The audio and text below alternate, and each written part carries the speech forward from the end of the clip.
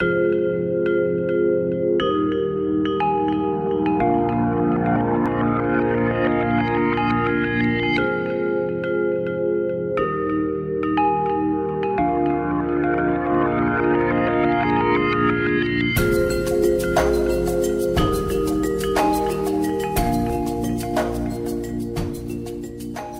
this video, I'm going to show you how you can install WordPress from the WordPress install files.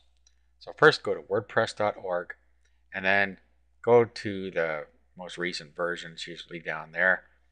And over here, you want to download the zip file.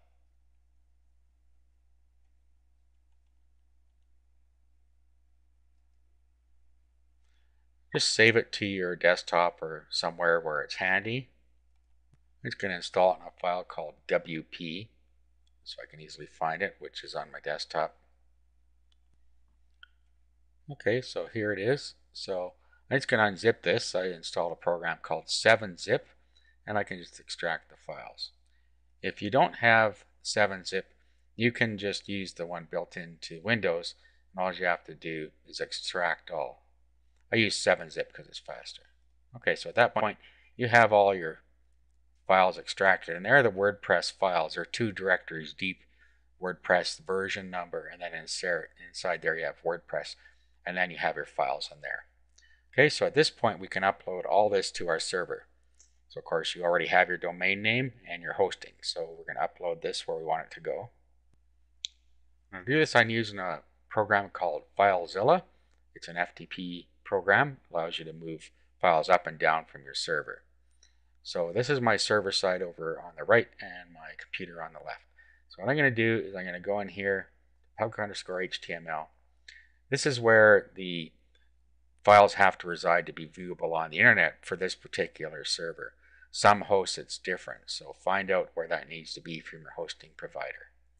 I'm going to create a directory to put it in. I'm just going to call it WP test. Now I could upload it right into this directory, and if I did that, then I just have to key in my domain name and I'd go right to the WordPress install. But I want it in a subdirectory, so that's what I did. So let's go down to WP test.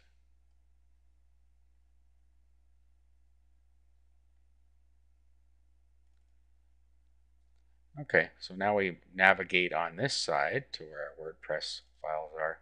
There they are. So just select all those. Just a Control-A selects them all. Right click and upload. Okay, so that uploads them to our server for us. We wait for that to finish. Now while this is going on, we can create a database. We need a database to control WordPress because everything's stored in the database. So let's go back here and let's go into our control panel. I'm showing you on control panel hosting. If you don't use control panel hosting, then you will have some sort of a panel that you can create a database on. So I'm going to go in here. Okay, so now I'm going to go down to databases, MySQL databases. There we are, databases. And I'm going to go to MySQL databases. And then I'm going to create a new database for my WordPress install. So let's just call this WP test. Go back. You need a user ID to get into your database. Okay, so we're going to create a new user. I'm going to call it the same thing, WP test, just for sake of ease. Then you need a password in here. I'm just going to use password. You should use something secure. Okay. You can also use a password generator here. It'll generate a very secure password for you. Just make sure you remember what it is. Okay, we'll create the user. Let's go back. Now what we need to do is attach the user and the database together. So we go down to where we said add user to the database, and we find the one called WP test. You notice there's characters in front of it. That is what differentiates it on a server as our particular database. Okay, so we'll add, we want all privileges, and make changes. Okay, at this point our database is ready. Let's go see how our upload is going. We're almost done here. Okay, so everything's uploaded now. Now to start the install, all we have to do is type in the path to where our WordPress blog is going to be. So your domain name / the folder that it's in, if it's in a folder. Otherwise, it's just your domain name. So I typed in my domain name / WP test, and this came up telling us there's no config PHP file. It needs to create one. So let it do that. Now you may get an error. Okay, so let's click Let's Go. Now this is where we put our database name in. So back to the control panel. Back to databases again. And let's go to phpMyAdmin this time. And this shows us all of our databases that we have available. Okay, so go down the left side here till we find the one. We have WP test here. Okay, and then our path to our database is right here. So it's _WP test. So you need to make sure you get that whole thing in there. Okay, and then the username you set up. Okay, so in this case it was the same. You need to have the prefix on there as well. The password we chose, which happened to be password.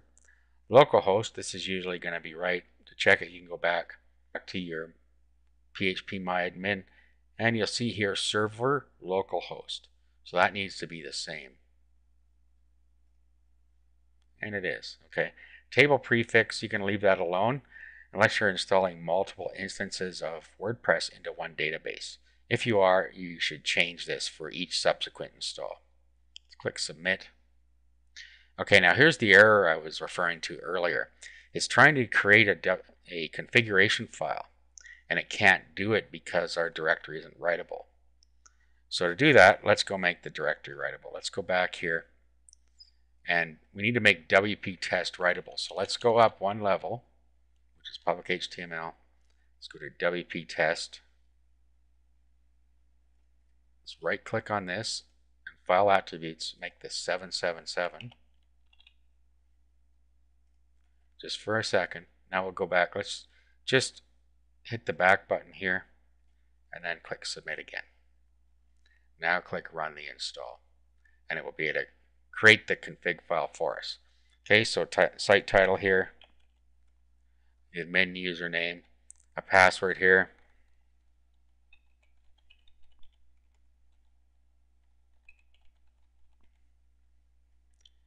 and email address.